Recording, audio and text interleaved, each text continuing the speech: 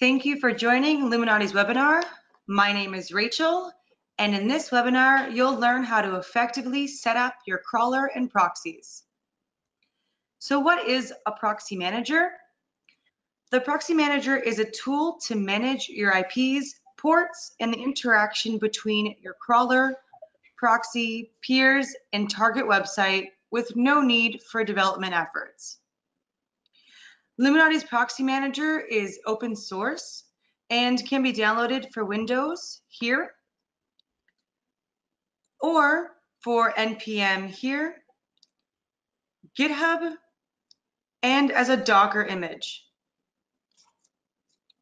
Once you install the Proxy Manager, please select to upgrade if you see the upgrade button so that you're using the latest version with all of the new features.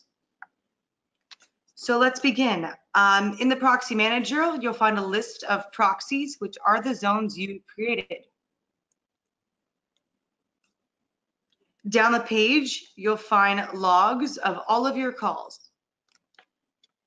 You'll find each call proxy, status, bandwidth, time it took, and peer proxy IP. If you're using HTTPS, please enable the logs debugger by downloading the certificate and follow the instructions. So to enable HTTPS, go to your browser settings and enable HTTPS to Luminati's IP. It is here where you can also enable SOCKS5. So you fill in these boxes and you're good to go. So we're going to start with creating a new proxy. In the top left corner, you see this Add New Proxies button. Here you're going to select the zone of the proxy. So that could be your data center, residential IP, or mobile IP. The zone is giving you the permissions of the particular proxy, as you should know from your dashboard. Next, we have the preset configuration box, which we've prepared for you a set of configurations for particular uses. Some of the most common ones are your long single session IP. So this is a common preset for filling out a form or scraping social media, where you want to hold the session with the same IP for as long as possible. Next, I'll show you the round robin. So that's the opposite. That's going to use for data scraping, where a continuously rotating IP is required. Last, I want to show you random cookies and headers. And this is very common for e-commerce and ad verification. Always click save when you're done. And this will create the proxy port. You can always change your presetting here at the top of the page.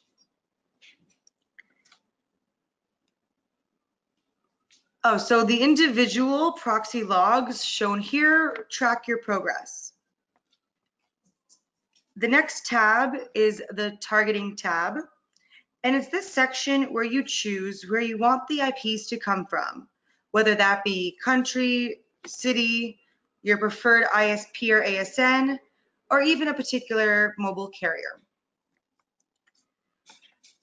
The next tab is the request speed tab, and that's going to allow you to set up how your IPs should behave. So here we can choose DNS lookup and whether or not we resolve it at the super proxy. This is great if speed is important. Or the other option is resolve at peer, and this allows for a higher success rate. For example, if a request to Amazon is blocked, then you would choose to resolve by the peer to ensure a successful request. The next tab is the rules tab, and this will allow you to set up your crawler journey. Here you can specify when you want to change an IP based on a particular action. This action can be getting a certain status code, a certain HTML body element, or even a max request time. In this example, I will focus on a certain status code. This means if you send a request and it returns a 403 status code, you can choose to have the request automatically resent through another IP by merely selecting new IP.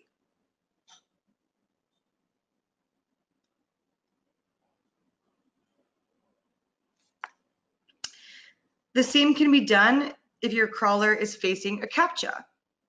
So in that case, we would change the rule type to choose an HTML body element.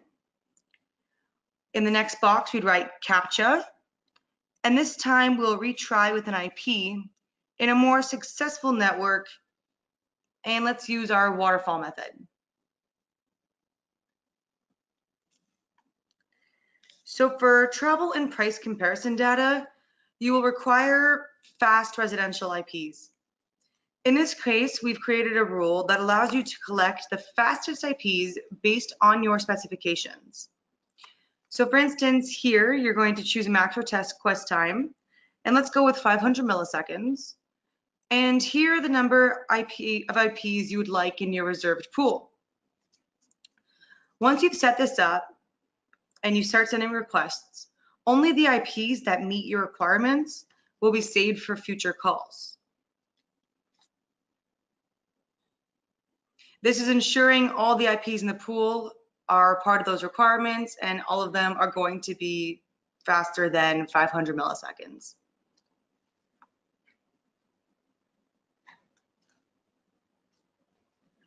The next tab is IP control, and here you will find configurations such as keep alive.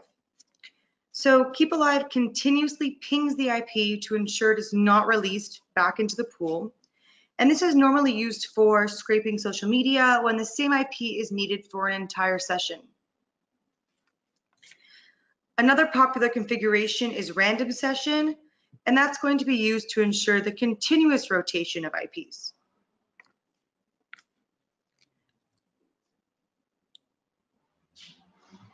So next I'll get to headers, and these are really important for e-commerce because they must be continuously changing.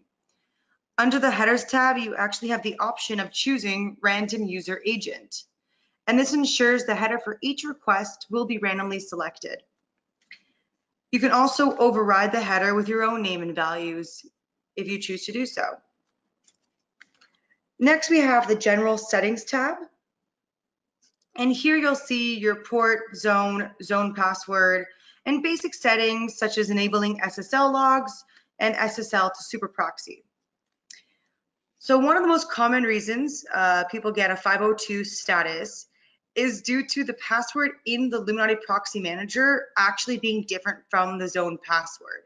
So that zone password is coming directly from your dashboard, and make sure it is the same characters in the LPM as well, and that's going to ensure you do not get a 502 error. Another popular setting on this page is if you're looking to decrease your bandwidth. And you can avoid getting unnecessary responses by using the URL regex for bypassing.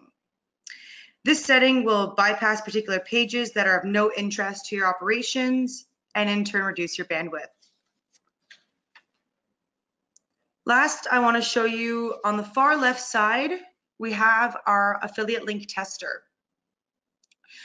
And this is great for ad verification, where commonly people want to test their affiliate links and the journey their ads take from the link to the landing page. So for example, here's one of CNN's banner ads. So I will take the link, copy it, paste it into the URL, choose the port I want to go through, whether that's a country, a city, how specific I want it to get. And this will show me all of the redirects until I do reach the final landing page.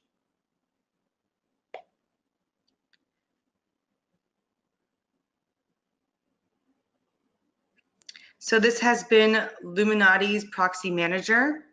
Thank you for watching. And if you have any questions at all, or you want to understand what you need for your particular use case, please feel free to Skype, email, or contact your account manager, which is at the bottom of the screen. Thanks again and have a great day.